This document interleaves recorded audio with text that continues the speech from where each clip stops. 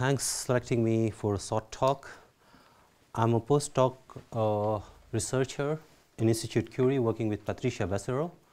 I'm working in a collaboration with Daniel Levy and Maxime Daum from Institut Curie. I'm going to introduce you my ongoing work on conformational dynamics related distribution on membrane. It's a crosstalk between conformation dynamic of transmembrane protein and biophysical properties of the membrane such as curvature or tensions. As we all know that the cell membranes are two-dimensional pseudo sheet in which transmembrane proteins are embedded, peripheral membrane proteins. Some are transmembrane proteins such as ABC transporters are the major class of among the major class of the transporters involved in transporter activity, lipid flipases activity. Mostly they are involved in a multi-drug resistance in a cancer cell, especially also they are resistant to the bacterial cell. I'm working with the bacterial ABC transporter which has open conformation. ATP driven conformational change induces or export the drug which has open conformation. ATP binds, closes, and then the drug translocated outside the cell. So it has a two shape. One is a conical, one is a cylindrical. What happens when protein goes in the conformational dynamics inside the membrane? It means that the transmembrane part motion is conveyed to my bilayer. So bilayer curvature is also changing upon dynamics. So what happens, or what is a crosstalk when the conformation change is happening to the membrane, and what happens when we have a certain membrane biophysical fixed parameter to the conformational dynamics. So it's both crosstalks. Recently, in Daniel Levy group has shown that the open conformation, which is a conical, has a spherical arrangement. They form ring-like structure. Whereas when you inhibit by orthovanadate, cycle get arrested, ATP cycle, and you have a cylinder shape protein, you usually end up getting ribbon-like structure. So what happens here, that whenever there is a protein inclusion which has a curvature in a conical shape, you have a membrane strain, whereas when the protein is having a cylindrical shape which has no curvature, they have no curvature membrane strain. Usually, so the conformational change from conical, cylindrical, and I'm going to talk what is on the effect of the membrane. So a study, so bit about the physics. Membrane is a flat membrane. You can have a bending, you can define the bending of the membrane.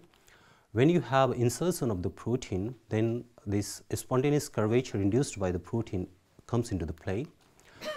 And this bending energy you can reduce as effective spontaneous curvature of protein is derive the recruitment of the protein in the curved surface to minimize the bending energy of the membrane. And that's dependent on, that's how the curved protein try to enrich into the curved membrane, and that's it derive the membrane curvature to protein sortings of the curved molecules like canonical transmembrane proteins or helical insertions. Our lab developed a tool to study how we can play around the membrane curvature and protein sorting.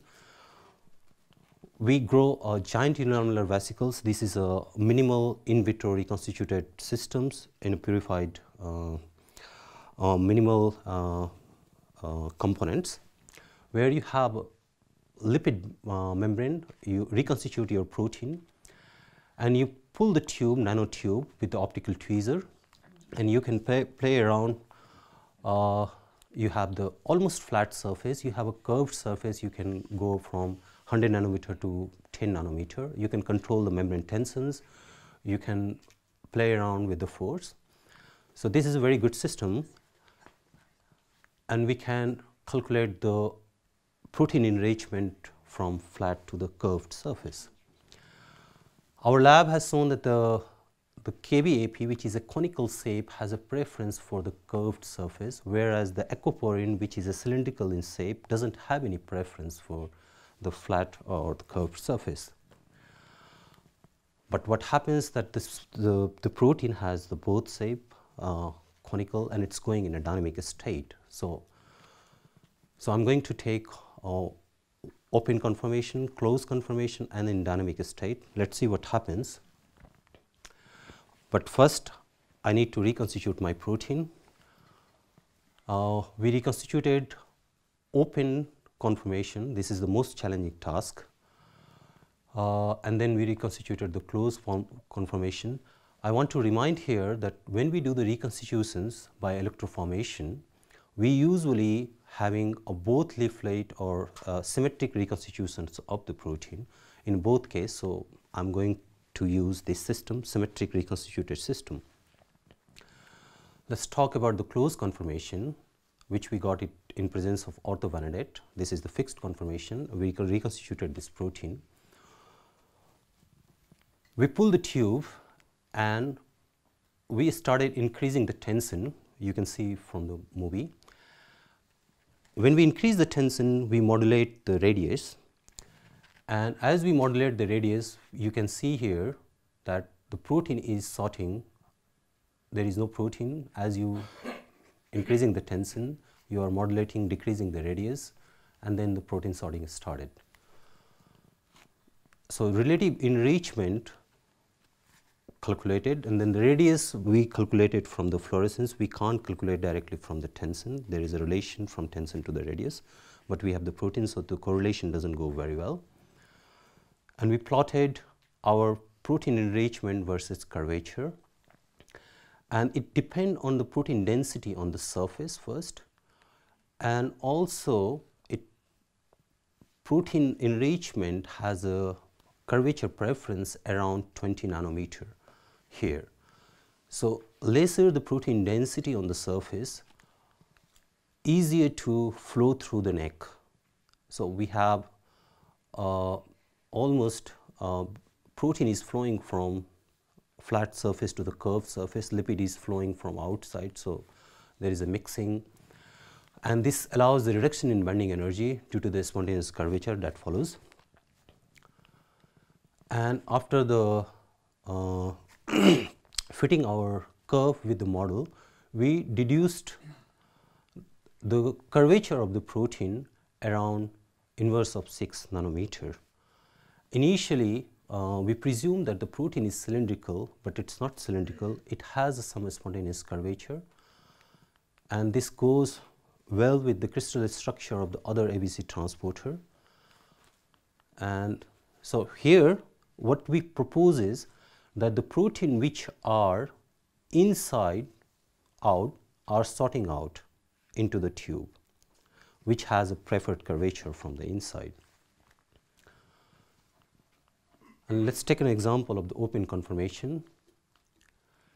Here I pull the tube and I waited for 15 minutes. I am not changing any tension. I am not modulating my radius.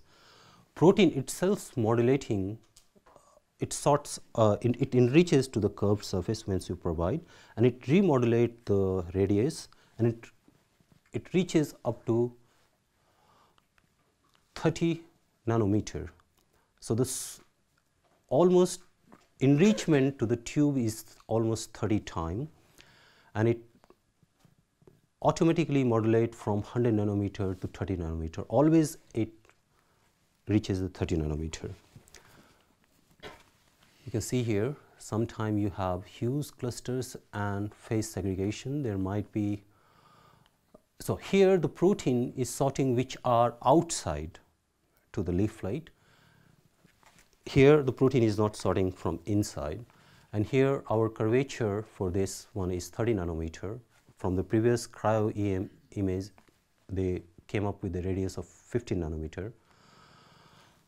So you have to keep in mind that this radius which we are calculating, which is this transmembrane domain and interplay of the lipid bilayer, this is coming from the extracellular domain also. So we have to keep in mind. There might be protein-protein interaction. We are not ruling out because we have a huge, we don't know is it a cluster or not. And there is a crowding effect because we have almost 50 times enrichment in the tube.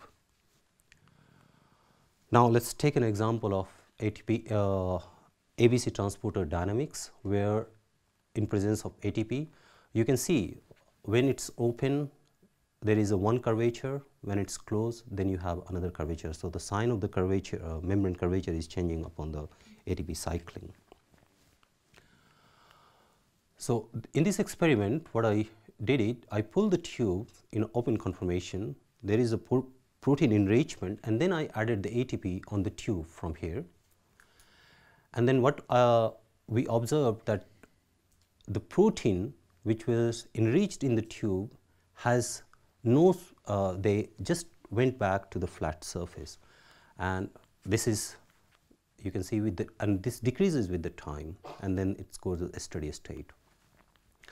So in dynamic state, our protein, you have to remember that we have a symmetric reconstitution. So when I add the ATP, only outside molecules are in a dynamic state. Inside molecules are open always. So, and when I add, usually this has, when they are in the tube, outside protein having is in the wrong side, it doesn't have a preferred curvature, so they move to the side. And the good part is it's impossible to check in this giant intracellular vesicles the activity of the protein. So here we shown that the protein is active first. In conclusion, I want to say that the ABC transporter has a dynamic, which is the closed conformation has membrane curvature around inverse of 90 nanometer. It has a conical shape. It's not a cylindrical shape. Apo form modulates the membrane curvature by itself, and it reaches almost to 30 nanometer. My protein is active, and it's in dynamic state because of the flexibility and negative curvature preference. They move out to the surface. And this is, so BmrA, in my experiment, I propose that the BmrA stay longer in a post-hydrolytic conformation during the cyclic state, and our observation is orthogonal to the rest of the experiments. They propose is that the ABC transporter usually stays in open conformation longer time.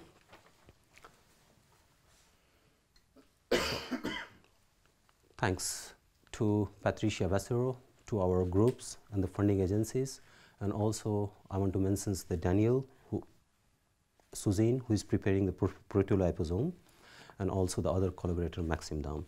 Thank you very much. Thank you very much. We have time for a lot of questions.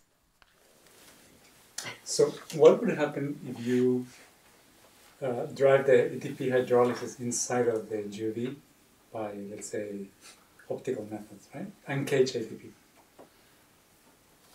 So now you're adding the ATP from inside rather than from outside. So one is a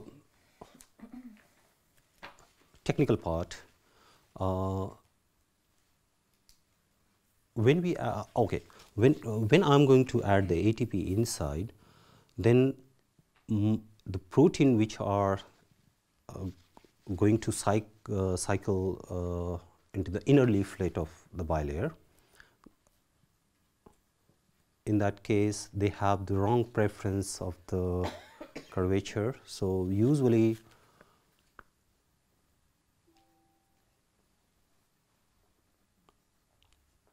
they will just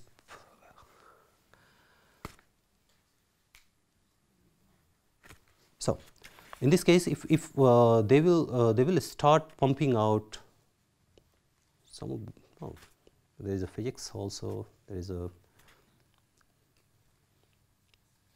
they will cluster first. That's for sure, because there are two, not all the protein are going to be synchronized in one conformation. So probably one conformation will derive, like population of the conformation will derive to have a cluster. So we will have two sort of clusters, but again it's in a dynamic state, so it's very hard to say what's going to happen, frankly. I think there was never Alenka. We can have two questions. All right, Alenka. Is there any evidence that in the cell you have some sorting based on like the conformational state of the state of the protein? In cell. Okay, in vivo observations. There are some of the observations where you have the curved membranes, like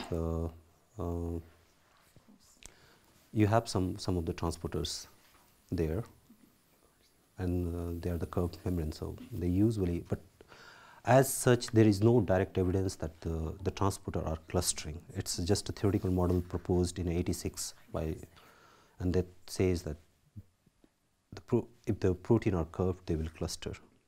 So that's a logical conclusion in physics, that if they are curved, they will cluster. Tunava, you had a question? Oh yeah, so around the same lines, so what is the implication for in vivo? Because there's not, what's the density of this protein in normal cells, and there will be other normal cells, so what can you think about, what's the physiological importance of this, if there is immediate? So when the cell is in dynamic state, you have a lot of curved surfaces, like whenever the cell is dividing, or you have the protrusion of the cells, or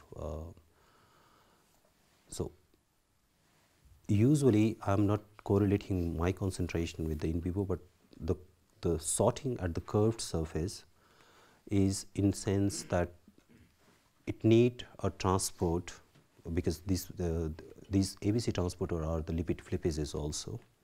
So they usually would cluster at the neck or the curved membrane, and depending on the scenario, they want to have export of the molecules or metabolites or anything, they will do that functions. Or even in the curved membrane, people proposes that the lipid need to be flipped, they do these functions properly. So this is, but I'm not correlating the concentration in vitro with the in vivo. No, but it's hard, because in the cell there will be also not just one protein in the membrane, it will be surrounded with other proteins, but each one will want to have its own curvature. So, yeah. Okay, thank you. Okay, thank you very much. So we